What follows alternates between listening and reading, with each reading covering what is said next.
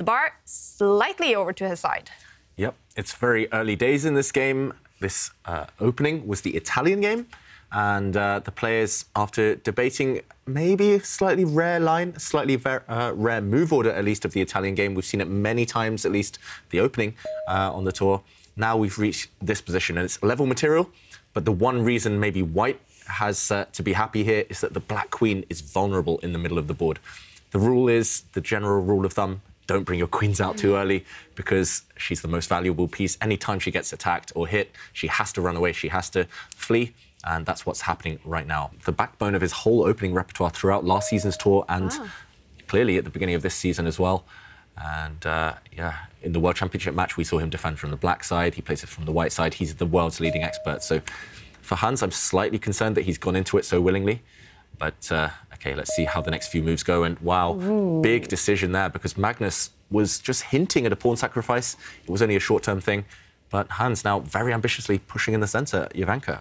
Maybe white can actually jump forward with the knight and attack the queen.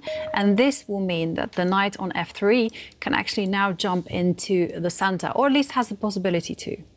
Knight takes bishop maybe on the cards. White can simply gang up against this pawn as well. He's done this. He has jumped in.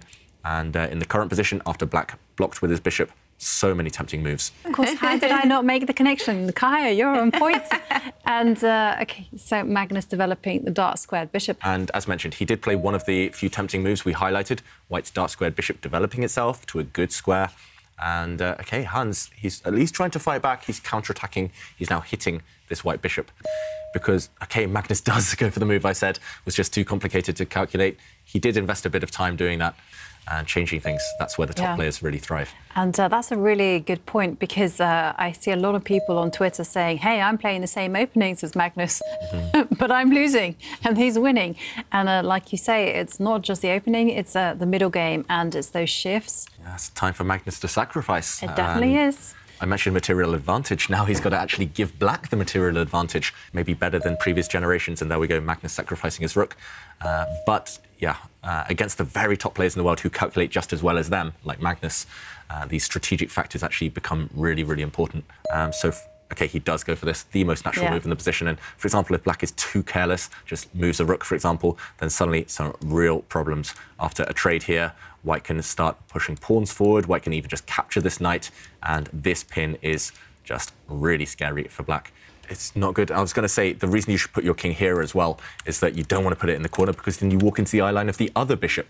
So the two white bishops, there are still some pieces in the way, but they do have great eyesight and they really scare this black king. Troubles are not over because you just, OK, we're going to see it. White has a passed pawn. Now, look how the bishops just protect everything. White's bishop is a beast in the centre of the board.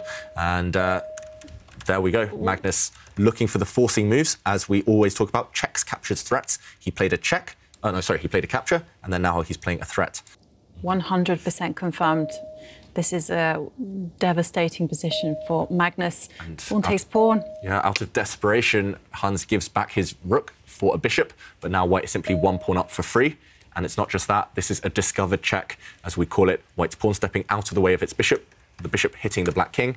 And when the black king moves, white can just gobble up another pawn. White is 2 pawns up for free. And white has the strategic advantages. Black's attack, it's purely imaginary here.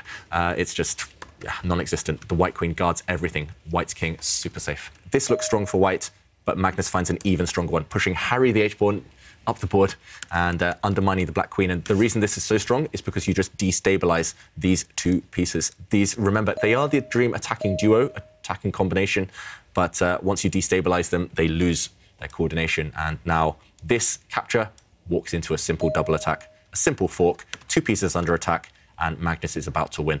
The knight jumps forward with a check. The king, of course, steps forward out of the check, and now a queen trade. But this only favours white. Now you can even just take the queens off the board, capture this pawn, and this poor rook is forced on the defensive against these 2 pawns. It can't hold them both. Yeah, and they could have gone either way.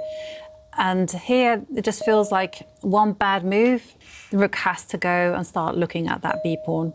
OK, he brings back his knight. The knight at least can do some of the defensive work, but unfortunately, white's rook is going to start introducing itself to the game.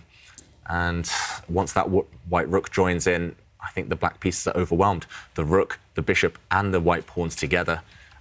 Yeah, I mean, they're more than a match for the black rook and knight. Yeah, I was going to say there was one tiny danger, but there's not even at that. I was like, oh, you know, maybe if the knight can combine itself with the rook in the right formation, there might be something. But no, there isn't. These are the things that are going to be just absolutely killing for white. Yeah, so the black king trying to gallop over and trying to rush over to the rescue of its pieces. But as you mentioned, Ivanka, this pawn stepping forward, it's just too strong. And this one white pawn, the e pawn, is paralyzing black's rook right now. Black's rook is stuck in front of this pawn. And then the b pawn will simply step forward, deflect away the black rook, and white will make a new queen. And Hans, you can tell on his body language, he's almost ready to throw in the towel and resign. But just a couple of last moves. Why not? Just show the audience, show us why the position is lost. But no more tricks, unfortunately, for him. And there we go. 2 pawns. They were on the 6th rank. They've moved up. They've graduated to the 7th rank. And now the black knight attacking the white rook. So be careful, but you can flick in a check, gain a bit of time. And I think we're about to have it. There we go. Magnus takes the win, about to make a new queen. And he's ready for the semi-final. Magnus Carlsen will play another semi-final match in the Meltwater Champions Chess Tour.